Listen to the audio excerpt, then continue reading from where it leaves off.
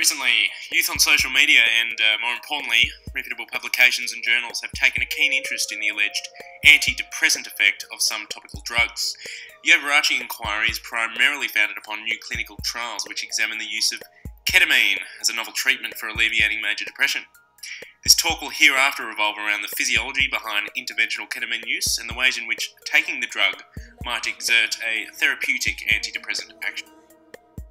Characterised as a dissociative anaesthetic, ketamine is widely used recreationally for inducing an overwhelming feeling of relaxation and sedation, which can provide an out-of-body experience which is otherwise known as the K-hole. Ketamine was popularised as a club drug shortly after its approval for human use in the 70s, and was later classified as a Scheduled 8 controlled substance, perhaps in response to the abrupt increases in recreational use.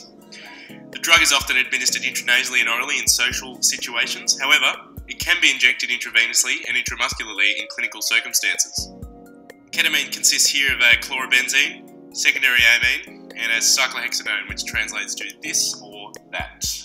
Ketamine is an NMDA receptor antagonist, which refers to an ion channel and glutamate receptor protein which is found in nerve cells. NMDA, once bound by glutamate and glycine simultaneously, permits the entry of positively charged ions to flow through the cell membrane. NMDA has two types of competitive inhibitors, one which is the glutamate inhibitor and also one which is the glycine inhibitor. NMDA also has a non-competitive inhibitor which binds to an allosteric site of the protein, and also an uncompetitive inhibitor which acts as a channel blocker. Our lovely friend ketamine is a non-competitive antagonist. So why do we care about ketamine's non-competitive inhibition of the NMDA receptor? We care because the aforementioned simultaneous binding of glutamate and glycine and the resulting influx of cations is responsible for initiating a special signal transduction cascade. And this cascade is crucial to higher functions such as learning and memory. This cascade, beginning with the activated NMDA receptor, produces an excitatory postsynaptic potential. This leads to an increase in the concentration of calcium ions within the neuronal cell. These calcium ions thereafter function as secondary messages in various signalling pathways. So this means that the antagonism of NMDA by ketamine will reduce excitatory synaptic activity, which would cause the loss of responsiveness that is associated with clinical ketamine anesthesia.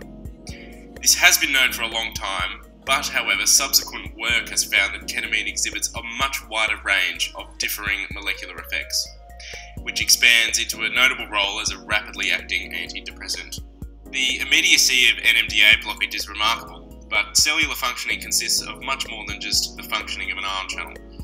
Ketamine disrupts a larger number of downstream, more lasting processes, which led to its classification as a rapidly acting antidepressant. The duration of these effects lasts for about a week, which is much long after the drug has been eliminated from the body. So having touched on NMDA, how does this hypnotic effect lead to an antidepressant action? A growing body of evidence suggests that an increased prevalence of BDNF, or brain-derived neurotrophic factor, could be mediating the pathophysiology of various mood disorders. BDNF plays a critical role in the survival, maintenance and growth of the brain and peripheral neurons. Reduced brain BDNF levels have been found in post-mortem samples from depressed patients, whereas brain infusion of BDNF produces an antidepressant-like effect in rats. Ketamine here facilitates the desired neuronal plasticity in brain areas implicated in major depressive disorder, including the hippocampus, prefrontal cortex, and striatum. In addition to the effect of upregulated BDNF, the cascade also acts on mTOR, or the mechanistic target of rapamycin. So mTOR is a protein kinase that has broad roles in the regulation of cell growth, proliferation, motility, survival, and most notably, protein synthesis, which is expressed in the formation of dendritic spines. And dendritic spines are the physical sites of synaptic connections. An increase in functional neuronal plasticity, which was implicated in BDNF upregulation, is commonly accompanied by an increase in the number of these spines. Moreover, dendrites and spines of the prefrontal cortex and hippocampus in stress-related illnesses such as depression are indeed prone to atrophy. As with BDNF, post-mortem samples also reveal that there are notable deficits in mTOR signaling, specifically in the prefrontal cortex of depressed patients. Hence, the antidepressant actions of ketamine in increasing neuronal plasticity could thereby be achieved in part via the mTOR signalling pathway. In summation, we firstly have ketamine, which antagonises NMDA, which leads to the increase of intracellular calcium, and via a cascade leads to BDNF release and neuronal plasticity, which is otherwise known as synaptogenesis.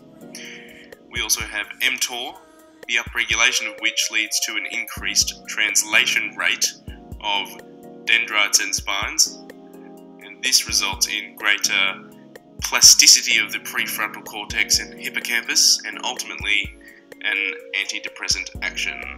Since publication of the first randomised controlled trial describing the rapid antidepressant effects of ketamine, several reports thereafter have confirmed the potential for treatment for depression. However, given the lack of an active placebo and limited data on long-term outcomes, it remains that there must be clear guidelines for clinical administration of ketamine in the short term.